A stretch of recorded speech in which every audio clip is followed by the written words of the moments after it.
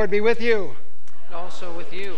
So good to be with all of you today. A lot of people are traveling, but we're so thankful to have you with us. We have a baptism today of Amelia Rose Atkins. This is 3 Sundays in a row that we've had a baptism. 11 o'clock 2 weeks ago, last Sunday at 9:30, and again here today. I married this couple, Jacqueline and Tim, about 6 years ago, and we have 2 little boys and a baby girl that are the fruits of this family, of what God joined together here in this church about 6 years ago. So just so good to have all of you with us.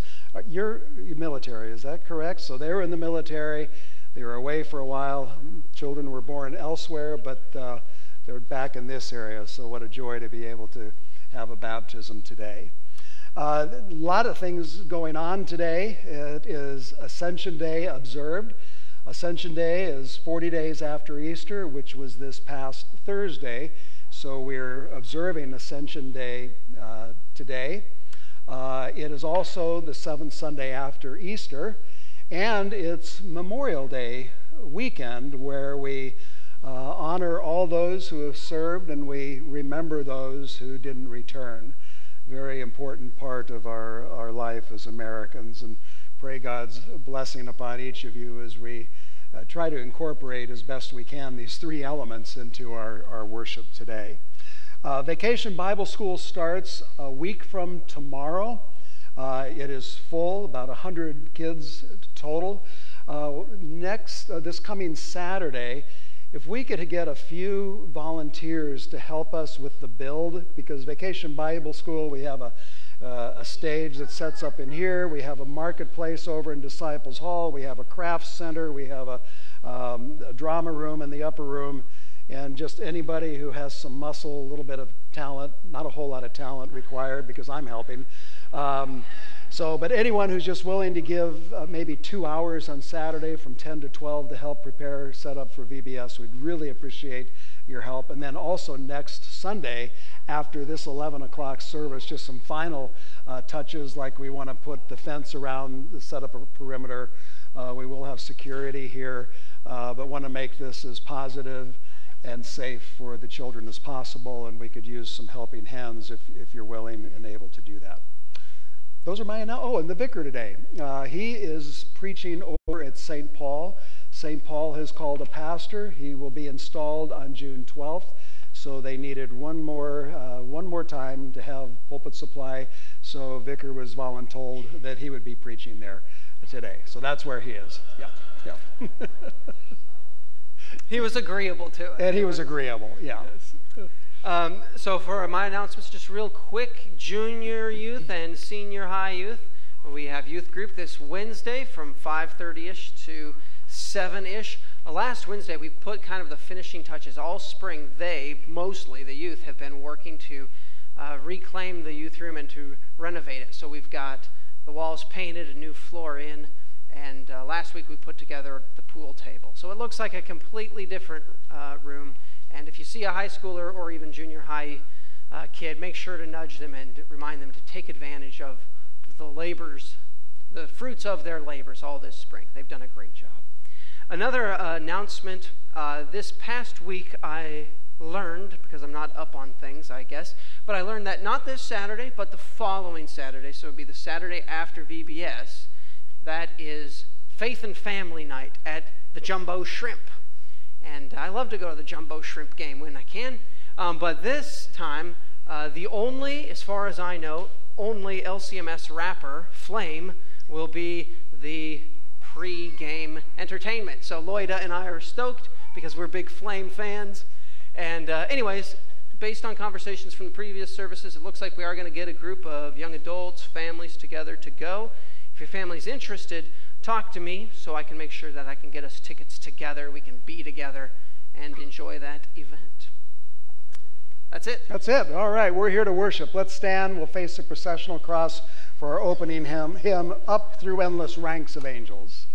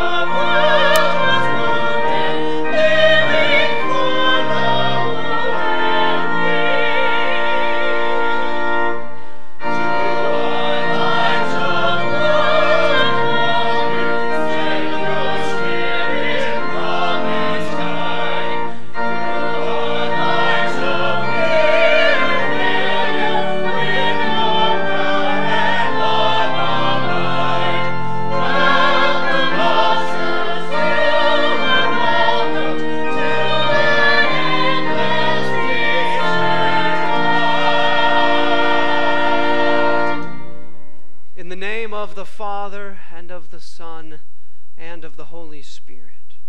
Amen. As we come to our time of confession and absolution, you are invited to kneel as you are able.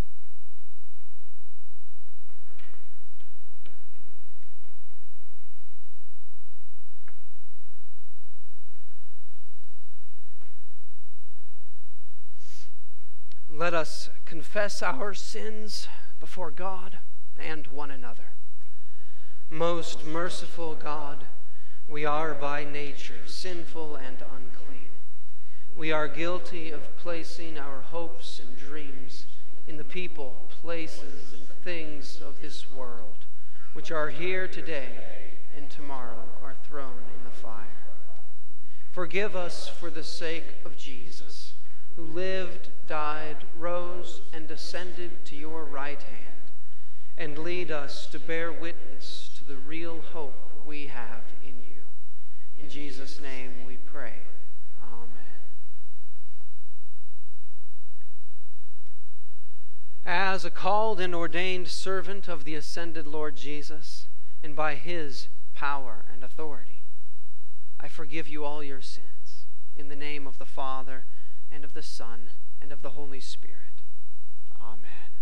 Go in peace, and bear witness to the hope that is yours because of Jesus. Thanks be to God. Congregation is invited to stand as we sing in thankfulness to our Lord.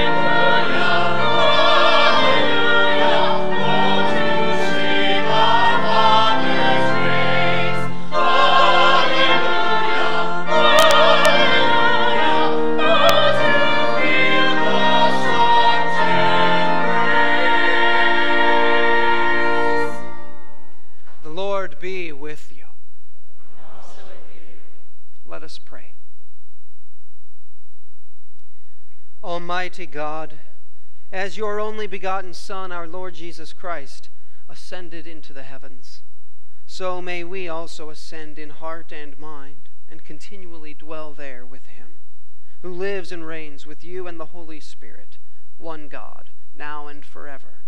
Amen. At this time, the congregation may be seated as we hear those readings appointed for the Ascension of our Lord. Our first reading comes to us from the opening words of the book of Acts.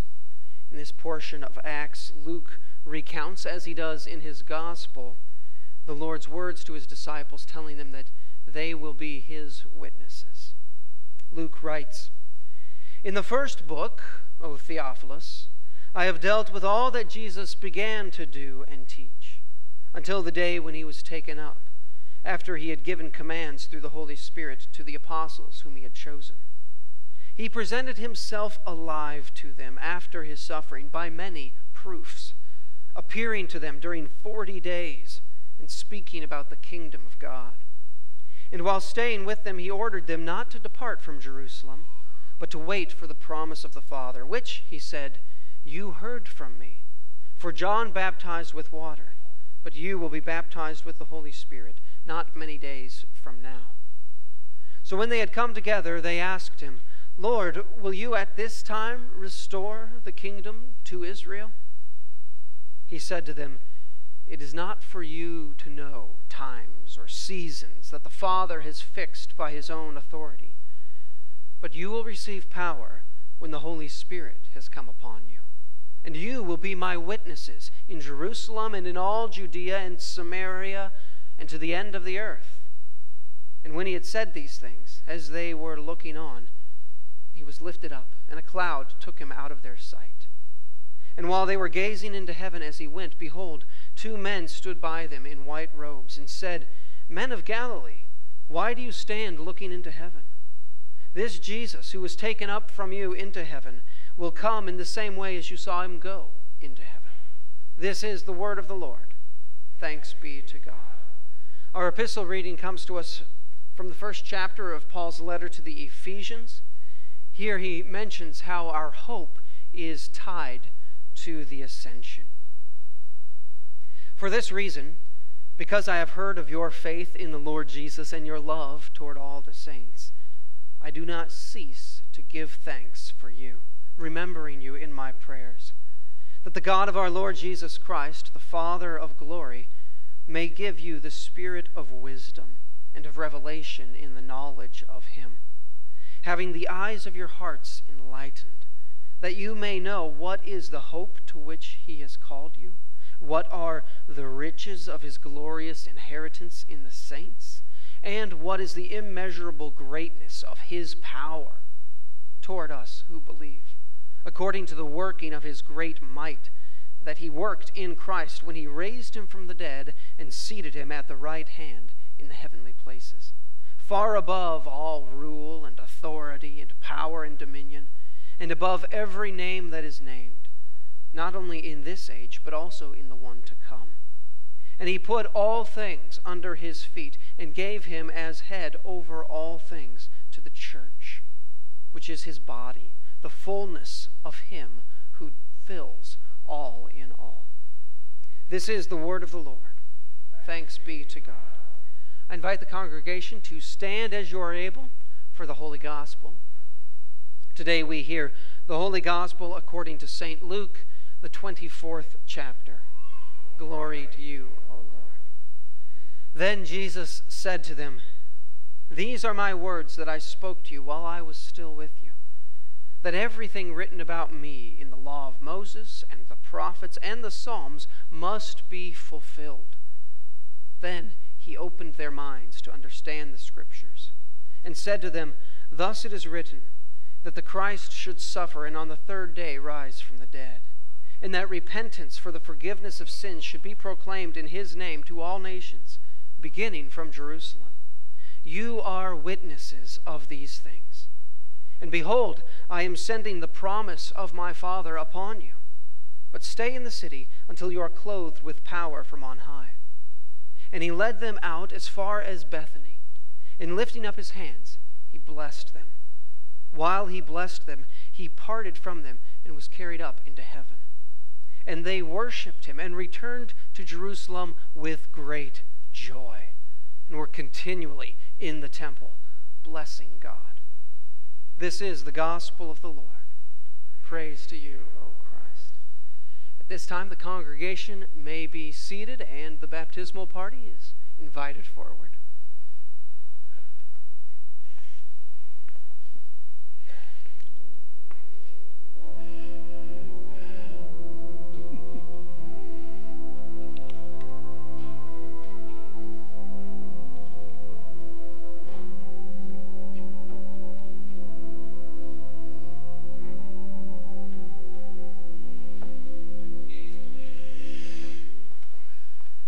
This is an exciting time. 3 weeks in a row to have a baptism.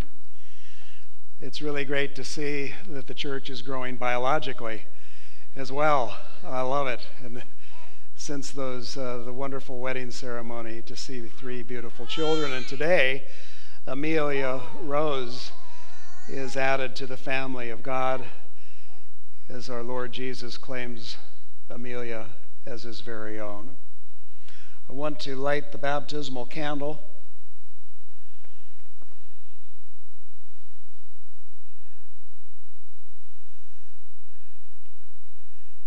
To hold this during baptism, young man, would you like to hold that?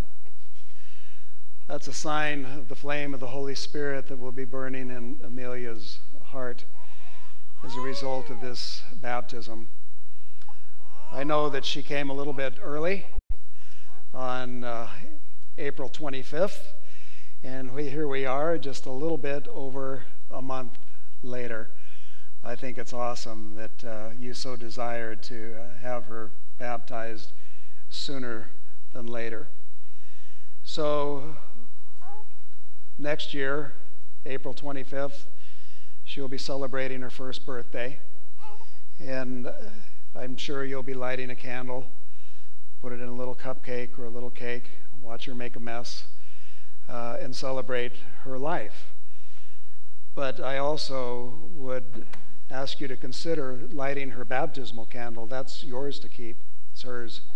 To light that on her baptismal birthday of May 29th every year, to remind her not just of her biological birth, but also her new birth in the Holy Spirit as a result of her baptism.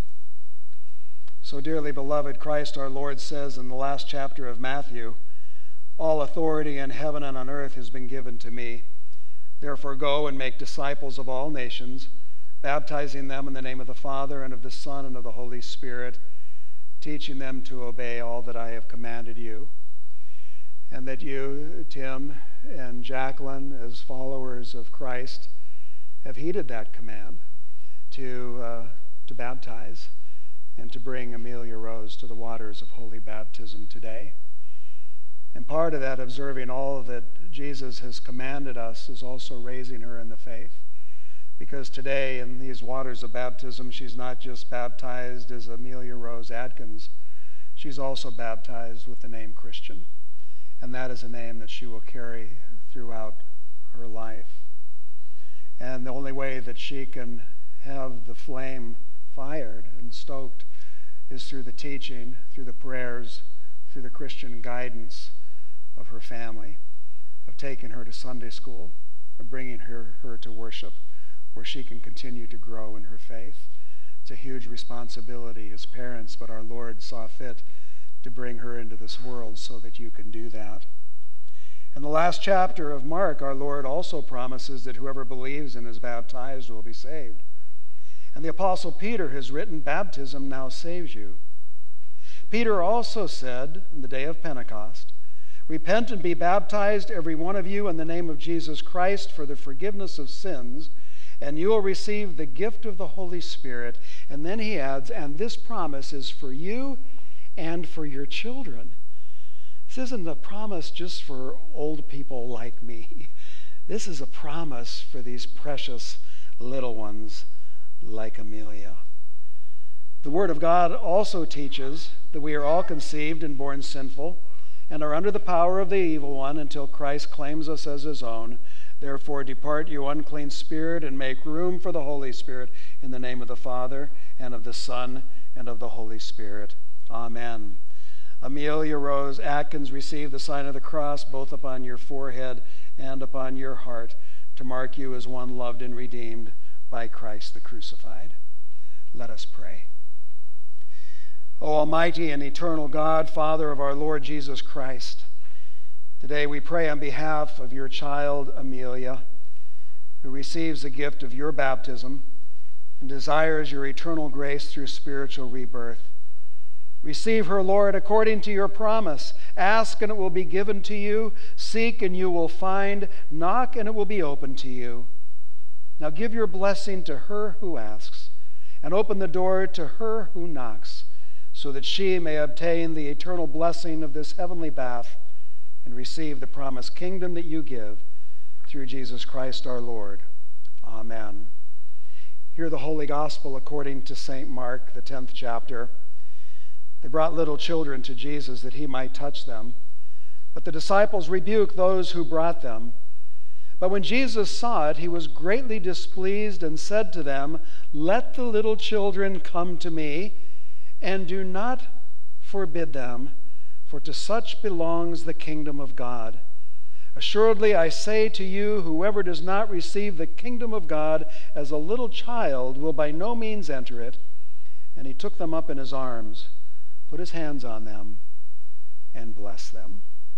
I invite the congregation to please stand and to join with the family in answering the questions that I now place before them and before little Amelia.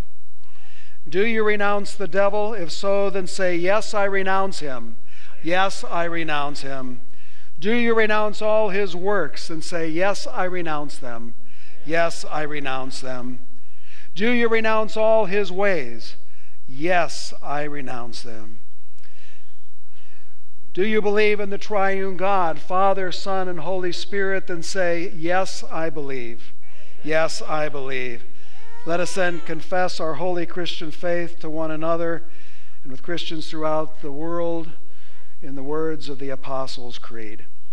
I believe in God the Father Almighty, maker of heaven and earth, and in Jesus Christ, his only Son, our Lord, who was conceived by the Holy Spirit, born of the Virgin Mary, suffered under Pontius Pilate, was crucified, died, and was buried. He descended into hell. The third day he rose again from the dead. He ascended into heaven and sits at the right hand of God the Father Almighty. From thence he will come to judge the living and the dead. I believe in the Holy Spirit, the holy Christian Church, the communion of saints, the forgiveness of sins, the resurrection of the body, and the life everlasting. Amen. Do you desire to have Amelia baptized? If so, then say, we do. Congregation may be seated. And Dad, Tim, I'm going to have you put the water in the baptismal font while I take this precious little one into my arms.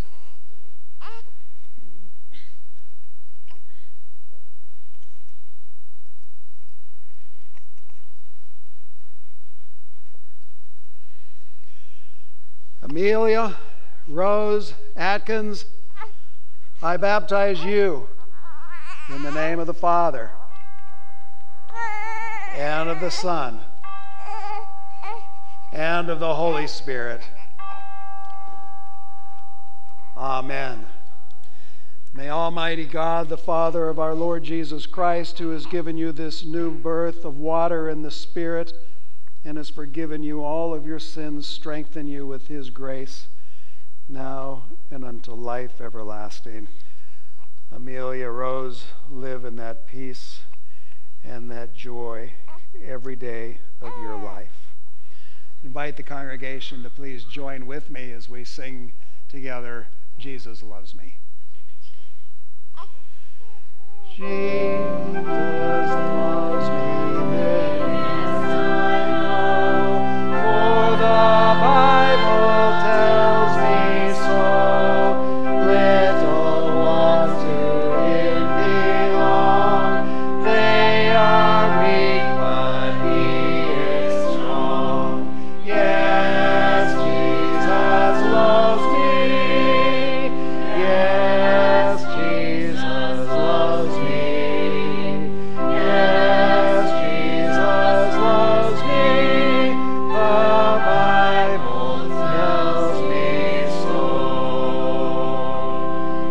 Ladies and gentlemen, I present to you the newest member of Christ's Church, child of God, Amelia Rose Atkins. Let's welcome her with our applause.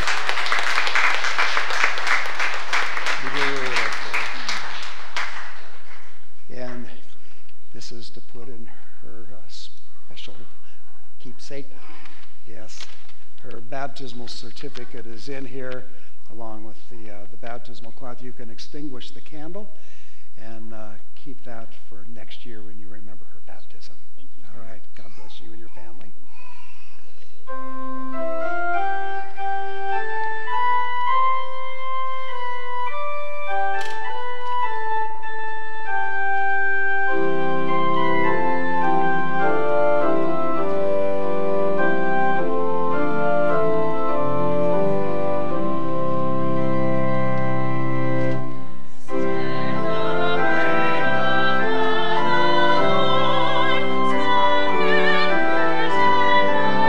Stand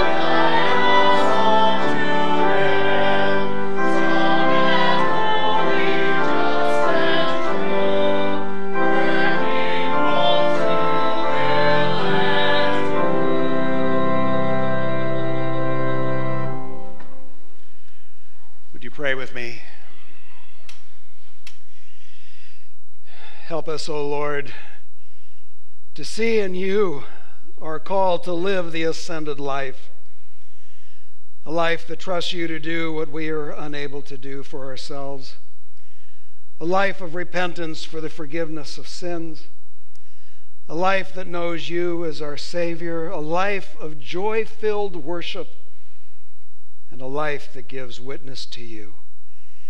Now bless the words of my lips and the meditations of all of our hearts, praying that these words would be pleasing to you. In Jesus' name, amen. Our text for today is from the Holy Gospel that was read just a few minutes ago. The Gospel according to St. Luke, the 24th chapter. I'd like to read verses 50 through 53 again. And he led them out as far as Bethany, and lifting up his hands, he blessed them. While he blessed them, he parted from them and was carried up into heaven. And they worshiped him and returned to Jerusalem with great joy and were continually in the temple praising God. This is our text. Grace to you and peace from God our Father and our Lord and Savior Jesus Christ. Amen. The Ascension of our Lord is celebrated with the sounds of Easter still ringing in our ears. Easter was 7 Sundays ago. And today, the 7th Sunday of Easter, those joyous sounds are still ringing in our ears, even as we look forward with great anticipation to celebrate the coming of the Holy Spirit, the birth of the church on Pentecost next Sunday. Ascension is meant to be a joyful celebration, and one can see that just from the readings appointed for today. All of the joy, along with the hope and the power and the life that we have in the Savior, are encompassed in those incredible readings that we had today. Thank God that the disciples learned about joy-filled worship. When Jesus was ascending into heaven, it says that they were filled with joy. And oftentimes when there's a departure, when someone that we care for and someone that we love is leaving us, there are tears, there is mourning, there is grief, because we don't know that we're going to see them again or how long it's going to be. But in our text for today, the disciples, even as Jesus is ascending into heaven, telling them to go wait in Jerusalem until they receive power on high, Jesus ascending into heaven, they are not afraid of his departure. They are filled with joy. And maybe one of the ways that we can kind of relate to this is maybe, at least in my mind, I remember when my grandparents used to visit. It would be a wonderful visit, and I got lots of attention and lots of hugs and lots of candy. When it came time for them to leave, I would always cry because I didn't know when I was going to see them again. I love my grandparents so much. And I never knew when I was going to see them again. And then there would be this joyful reunion, and then they would leave. And then I would cry again. But fortunately, that kept coming back and coming back. But the disciples didn't have that sense of sadness when Jesus ascended into heaven. In fact, it was just the opposite. It says that they were filled with exceedingly great joy. And they went to Jerusalem, where they gathered in worship. The Bible says, continually. So thank God that the disciples learned about joy-filled worship, because before the ascension, in fact, even for a few days after the resurrection, the disciples were totally confused about who Jesus was, about what his mission was to be, about what he had come to establish. They knew that he had come to establish a kingdom, but they were confused with what kind of kingdom it was going to be. They thought that Jesus was going to establish an earthly kingdom where he would rule on a throne in Jerusalem. And so they argued amongst themselves about who was going to be greatest in the kingdom of God, in the restoration of Israel as an influence and a political power in the world. And they wanted to be a part of his cabinet, a part of his team. And so they argued amongst themselves who got to have what role, who was the greatest among them that deserved a position of power in God's kingdom. Totally confused about who Jesus was and why he had come. And even the mother of James and John tries to connive, to manipulate Jesus to make sure that one of her sons, John, would sit on the right hand of his throne, and her other son, James, would sit on the other side of his throne in his kingdom. Peter, of course, was confused. He argued with Jesus, tried to prevent Jesus from going to Jerusalem to die. Jesus had told him that was a part of his mission, that the only way he could fulfill his mission was to go to Jerusalem, to be handed over to evil men, and to suffer and to die. And Peter said, "May it never be so," as he planted himself in front of Jesus, and Jesus said, "Peter, get behind me, Satan." And even that same Peter, who had defended Jesus so vehemently in the Garden of Gethsemane, when the Roman soldiers came to arrest Jesus, Peter arises and pulls out his sword and cuts off the ear of Malchus. Jesus tells him to put his sword back in his scabbard. He heals the ear of Malchus. And yet Peter, who had defended Jesus so vehemently in that Garden of Gethsemane, that very same night, Peter observed Jesus on trial, became afraid. He knew that he was going to die. And he walked out in the courtyard and said 3 times, "I do not know the man." Thomas doubted him. Even after the resurrection, all of the disciples hid because they were afraid. But now at the Ascension, they know who Jesus is. They have seen him. He's appeared to them twice. He's eaten in front of them. Just before our text today, they give him a piece of broiled fish, perhaps still wondering who he was. And Jesus wanted to show them that he wasn't a phantasm, that he wasn't a ghost, that he had a physical body, that this was a physical resurrection. The disciples had spoken with him. 2 of them, Cleopas and another disciple, had walked along the Emmaus road, and it said that their hearts burned within them as he reveals himself to them in the scriptures and in the breaking of bread.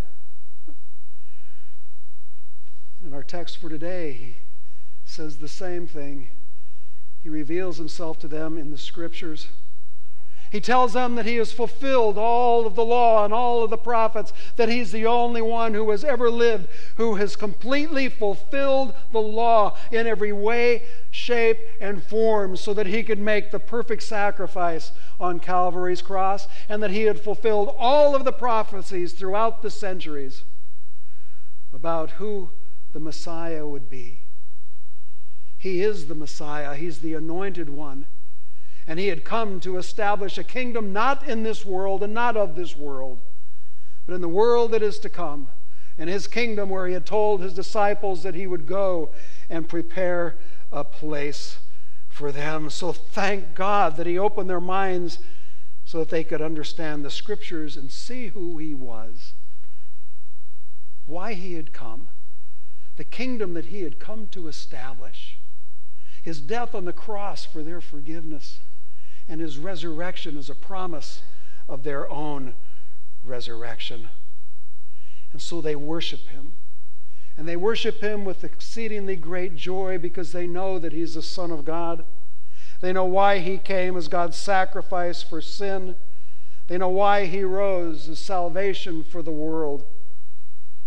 And now even Peter knows why Good Friday had to happen. Because if Good Friday didn't happen, Jesus didn't happen, or Easter didn't happen.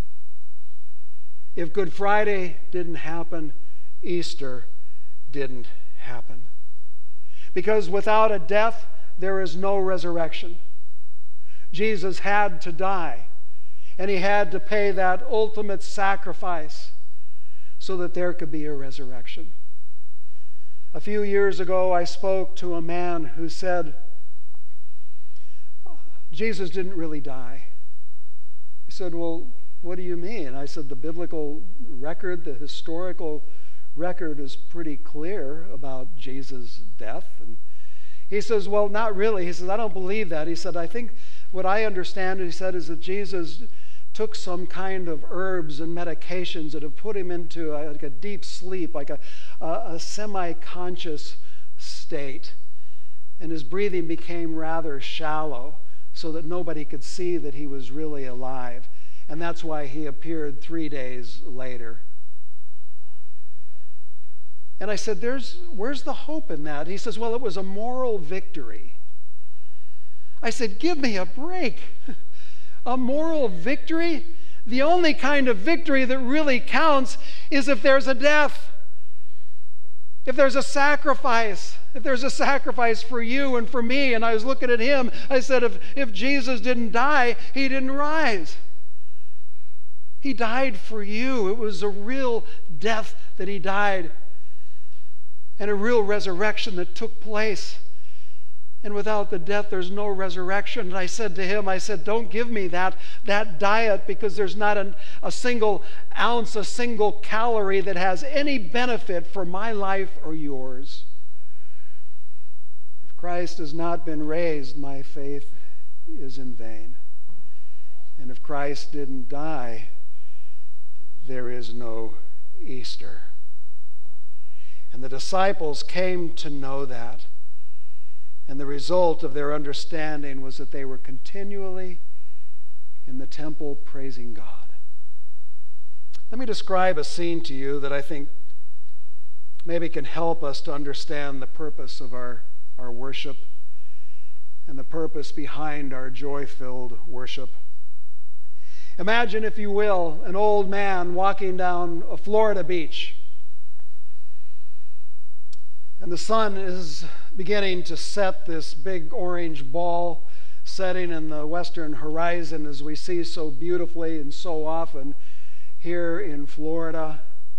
The sun is setting, and most of the sunbathers have therefore left. There are a few joggers on the beach. Some couples join hand in hand as they walk along the beach, and this bent-over old man in his bony fingers, he's carrying a bucket. It's a bucket of shrimp. And he heads towards a pier, an isolated pier, and he begins to walk to the end of the pier. And all of this shrimp, it's not for him. It's not for the fish in the ocean. It's for the birds. And he comes to the end of the pier and he puts the bucket down and he stands there for just a couple of minutes. And within those couple of minutes, soon the sky is full of these dancing dots, and the screeching of the birds is loud. And he begins to feed them one by one. And after about a half an hour, this bucket of shrimp is empty. See, they were on this pilgrimage to meet this old man. It's something that he did every Friday night about sunset, year after year and week after week. And even when the shrimp is gone, they continue to linger. They land on his shoulder, they're on the moorings, they're on the pier. And this old man did it because he could not let a single week go by without saying thank you. His name was Eddie Rickenbacker. And if you were alive in October of 1942, you may remember the day that his plane went down. As I look out in the sanctuary today, I don't see too many that were alive in 1942, but maybe a few. You may remember that story, and if you don't, I commend it to you. I didn't read this story on Wikipedia or on Google. I heard it firsthand from a member of this church, a man who was named after Eddie Rickenbacker. His name himself was Ed, named after his uncle. And he told me the story about how his uncle, Eddie Rickenbacker, in World War II was given an assignment to deliver a message to General Douglas MacArthur in the South Pacific, and with a hand-picked crew in a B-17 took off to deliver this message. And for whatever reason, the navigation system went haywire. Eddie and the crew became lost. They ran out of fuel, and they ditched the plane in the ocean. All 8 crew members survived the crash. They linked their 3 life rafts together. After 3 days, they ran out of rations. On the 8th day, as they were suffering from dehydration and the effects of the elements and the sun, and beginning to die from hunger and thirst, they held a devotional service on their raft, and they prayed together for a miracle. Ed told me the story about his uncle Eddie, who said that he had pulled his cap down over his eyes, and he awakened to feel something on his head. He said he doesn't know how he knew, but he knew that it was a seagull. And if he could capture that seagull, it meant food and at least potential survival. And he caught that seagull. The flesh was eaten, divided equally between those who were still alive, and the intestines were used as fish bait. And they survived, rescued 24 days after the crash took place. And as a result, every Friday evening, this old Captain Rickenbacker walked to the pier, his bucket full of shrimp and his heart full of thanks. And as Christians, we do the same. But as Christians, we have even more reason to gather together regularly and to give thanks, because we too were rescued by a sacrificial visitor. We too were rescued by one who journeyed from only God knows where to make the ultimate sacrifice for you and for me. And we, like this old captain, have every reason to look up and to worship the one who sacrificed his life for us, to worship the one who did not abandon us, but promised the Holy Spirit who would fill our lives, always pointing us to Jesus, leading us, filling us with hope, and giving us the comfort that we need in the times of our darkest moments. We come together just as those first disciples did in joyful worship. That's what they did. They gathered. The Bible says they gathered together continually in the temple praising God. And that would continue. Pentecost, what happened? The church was born. 3,000 were converted in one day. And what happened? It says that they gathered together in the temple every day to break bread, to celebrate the Lord's Supper together, to hear the preaching of the apostles, to pray together, and to have fellowship with one another. And we do the same. That's why we're here today. Tell me that that's why you're here today. I'm so thankful that we have the live stream. It's been a blessing to us during the pandemic.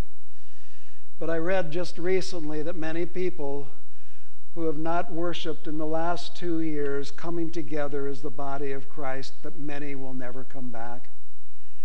For those who are watching on the live stream right now, I'm asking you to come back to church, to come back with the physical body of Christ, to hear the preaching of the apostles, and to gather around our Lord's table as the body of Christ with those who are here. We can do no other. It's why the writer to the Hebrews in the 10th chapter said, "Do not forsake the gathering of the people of God in regular worship." And we come together in this place. The plane that Eddie was piloting was known as the Flying Fortress. Today we are not gathered in the Flying Fortress, but we are gathered in the church knowing as the Mighty Fortress, where the Word of God is our pilot, our guide, always taking us to Jesus, where He is the church's one foundation, and where we look up and see Him as our risen and ascended Lord.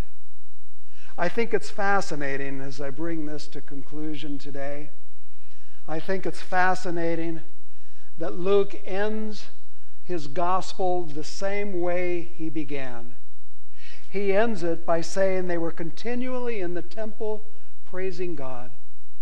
In his first chapter, in Luke chapter 1, it begins with Zechariah and Elizabeth in the temple praising God, because Elizabeth was with child, John the Baptist. And in Luke chapter 2, Simeon and Anna are in the temple praising God because they had seen Jesus. And at the end, the disciples, in Luke 24, are in the temple continuously praising God. They have seen Jesus, they know where He's going, and they know He's coming back. And you and I, brothers and sisters in Christ, we are gathered here today in the temple, praising God, praising our ascended Lord, knowing and believing that we are not left alone, that He is with us in His word and sacraments, and that He is coming back for us to take us to the kingdom that He has prepared for us. May it be so for Jesus' sake. Amen.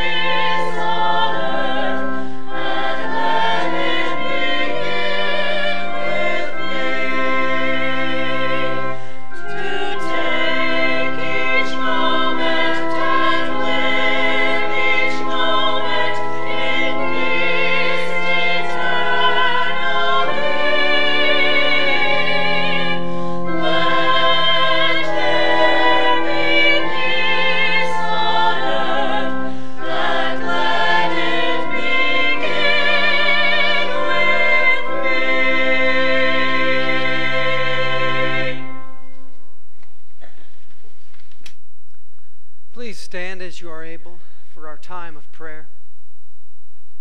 This morning our prayer response will be, Lord, have mercy. In peace, let us pray to the Lord. Lord, have mercy. In praise of our King who has gone up with a shout and the sound of a trumpet, ascended in triumph, and is seated at God's right hand, that we would ever rejoice and live in the truth of his victory for us, let us pray to the Lord. Lord, have mercy. For the proclamation of the church as she goes into all the world and to the whole creation with the gospel, that many may believe, be baptized, and be saved, let us pray to the Lord. Lord, have mercy. For the homes of God's people, that God would strengthen the love of husbands and wives, and bless parents and children as they gather around his word, especially this day, praying for the family of little Amelia Rose. Let us pray to the Lord. Lord, have mercy. For all who know shock, sorrow, and helplessness before the evils that afflict us and afflict our country, that our Heavenly Father would mercifully embrace the frightened in his love, empower the weak with his strength, restrain the wicked by his might, and preserve the righteous by his grace. Let us pray to the Lord. Lord, have mercy. For Ben Bryant, Janet Wigman, Paul Huber, Eunice Shower, Carol Carroll, Don Arthur, Terry Spock, and to all grieving families in Texas, as well as for all who suffer in our midst, that the Lord would deliver them from sicknesses of body and mind, and from every other power of the enemy. Let us pray to the Lord. Lord, have mercy. O Lord, Heavenly Father, we ask all these things in the name of your Son, Jesus Christ, who taught us to pray together. Our Father, who art in heaven, hallowed be thy name.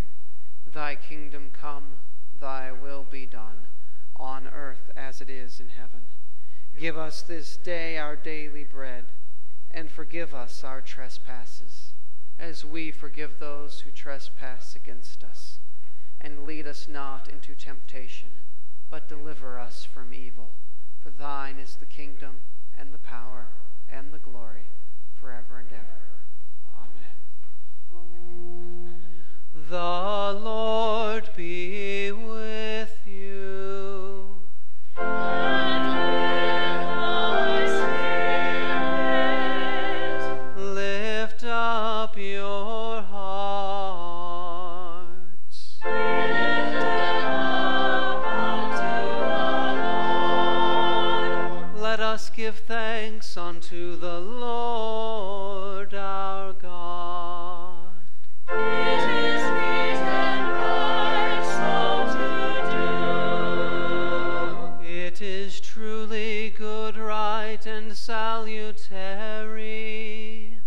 that we should at all times and in all places give thanks to you through Jesus Christ our Lord. Therefore, with angels and archangels, and with all the company of heaven, we laud and magnify your glorious name, evermore praising you and singing, Holy, holy, holy Lord God of Sabaoth. Heaven and earth are full of thy glory. Hosanna, Hosanna, Hosanna in the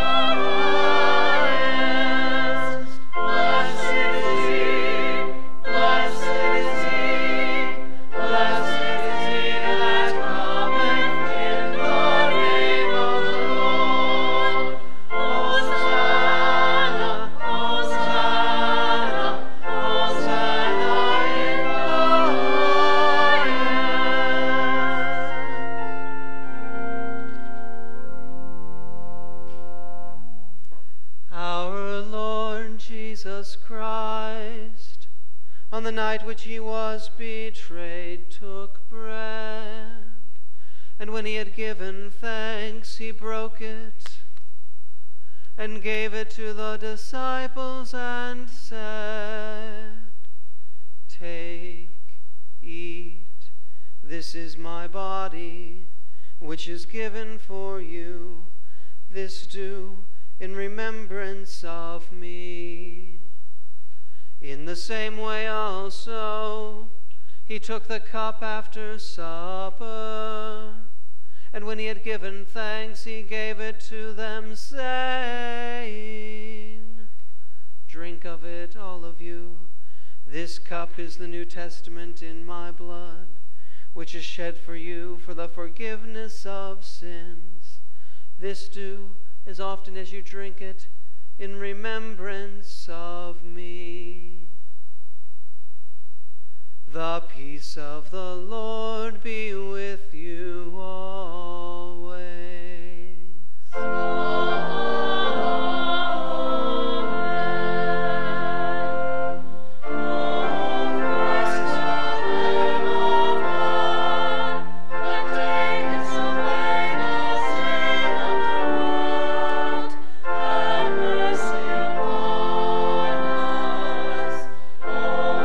Christ, the Lamb of God,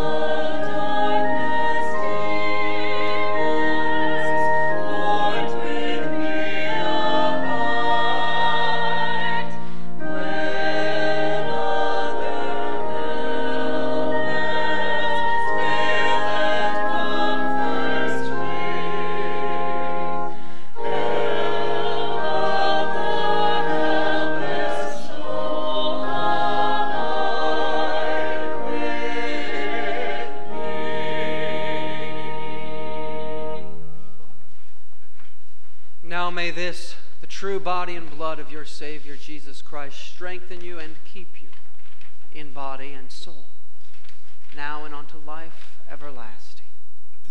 Amen. Let us pray.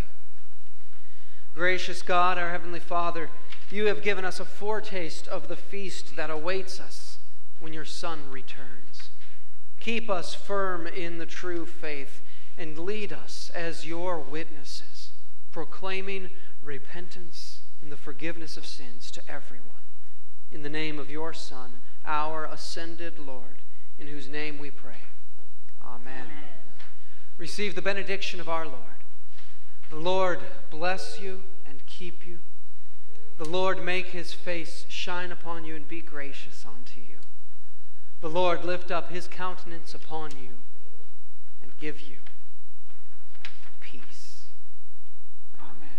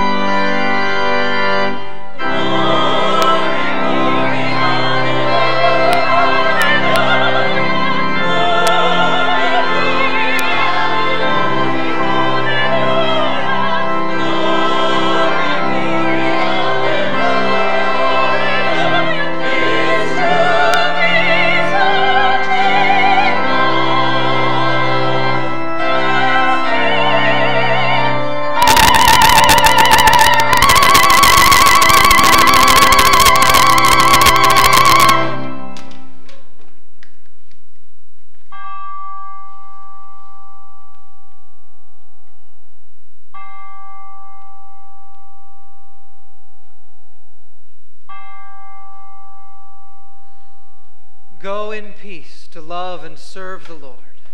Thanks be to God.